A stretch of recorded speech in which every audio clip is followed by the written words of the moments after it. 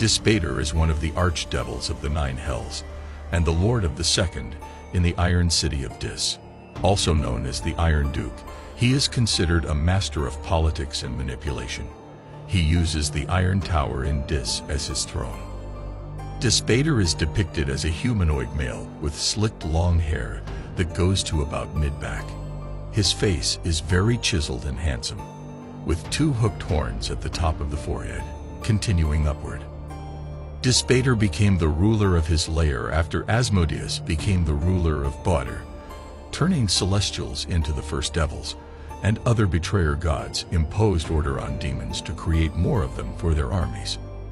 Through the contact with a group of power-hungry Isilran warlocks during the Age of Arcanum, Dispater and his devils are responsible for some of the tiefling bloodlines that now live in Exandria.